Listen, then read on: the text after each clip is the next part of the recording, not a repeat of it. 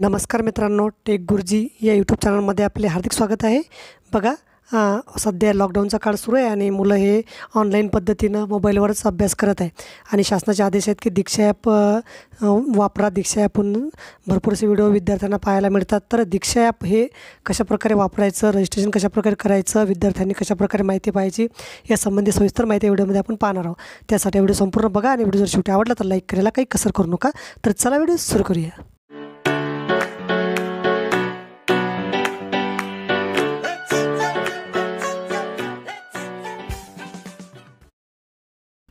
तर बघा, आपल्याला प्ले स्टोरवरून दीक्षा ॲप नावाचं एक ॲप आहे, ते इन्स्टॉल करून घ्यायचं आहे आणि तिथं न सापडल्यास आपण व्हिडिओखाली डिस्क्रिप्शन बॉक्समध्ये लिंक दिलेली आहे, त्यावर क्लिक करूनसुद्धा तुम्ही हे ॲप डाउनलोड करू शकता।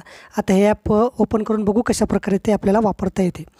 तर बघा, दीक्षा ॲपवर क्लिक केल्यानंतर अशा प्रकारे त्याचा इंटरफेस दिसतो, हा त्याचा सिम्बॉल दीक्षा ॲपचा। आणि त्यानंतर आपल्याला इथं बघा, आता मी माझी प्रोफाईल बनवलेली असल्यामुळे सरळ मी प्रोफाईलवर क्लिक करतो। म्हणजे तुम्हाला सर्वप्रथम तिथं प्रोफाईल बनवावं लागेल। प्रोफाईलमध्ये वरच्या बाजूला येते, इथं भूमिका आपली काय आहे ते सिलेक्ट करायचे, म्हणजे त्यावर क्लिक करून म्हणजे तुम्ही विद्यार्थी आहे, शिक्षक आहे की इतर आहे ते इथं टाईप करायचं आहे। विद्यार्थी असाल तर विद्यार्थीवर क्लिक करायचं, शिक्षक असाल तर शिक्षकावर क्लिक करायचं। त्यानंतर इथं नाव लिहायचं आहे, इथं बोर्ड तुमचं कुठला आहे, बोर्ड असेल बघा CBSE, I got health, state, सर्व बोर्ड इथं येतात, ते बोर्ड इथं टाकायचं आहे।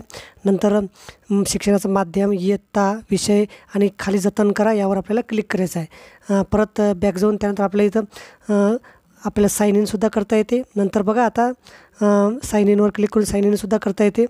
नंतर संग्रहावर क्लिक केलं तर बघा आपल्याला काय दिसून येते, संग्रहावर क्लिक केलं म्हणजे आपण सर्व प्रोफाईल भरल्यानंतर आपल्याला विद्यार्थी असाल तर सगळं माध्यम, समजा तुम्ही अमरावती विद्यापीठात याचा येत असाल तर ते, नंतर मराठी माध्यम, इयत्ता वगैरे सर्व नाव टाकून जर प्रोफाईल बनवली आणि संग्रहावर क्लिक केलं तर आपण आपला वर्ग इथं शोधू शकतो। म्हणजे बघा, इथं KG1 पासून आपलं सुरू होते, क्लास 1, क्लास 2, तर असे हे वर्ग सुरू होतात। ज्या वर्गाचं आपल्याला शोधायचं साहित्य आहे त्या वर्गावर जर क्लिक केलं तर आपल्याला तो वर्ग सापडतो। आता मी पहिल्या वर्गावर, मी दुसऱ्या वर्गावर क्लिक केलं तर मला सर्व दुसऱ्या वर्गाची माहिती इथं सापडेल।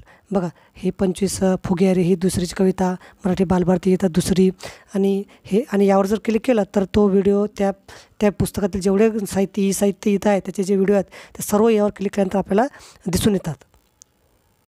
नंतर बघा, नंतर हा एक सिम्बॉल दिसतो, या सिम्बॉलवर आपण क्लिक केलं तर आपल्या पुस्तकात जे QR कोड आहेत त्या QR कोड हे स्कॅन करते आणि जर ते QR कोडमध्ये जे समाविष्ट आहे, काय साहित्य आहे, ते साहित्य आपल्याला इथं दिसून येते। त्या QR कोडचा आपण वापर करू शकतो। नंतर कोर्सेसवर क्लिक केलं तर आपल्याला याच्यामध्ये दीक्षा ॲपमध्ये जे कोर्स आहेत उपलब्ध, ते कोर्ससुद्धा आपल्याला याच्यामध्ये सापडतात। तर बघा,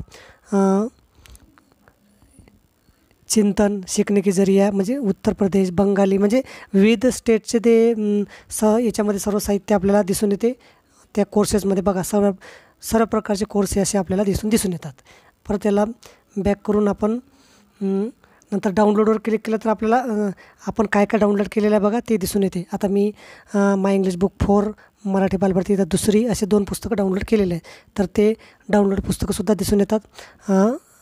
अशा प्रकारे अजून याला सेटिंग ऑप्शन आहे, सेटिंगचं काही आपल्याला करायचं नाही, इथं क्लिक केलं तर काही कामाचं नाही।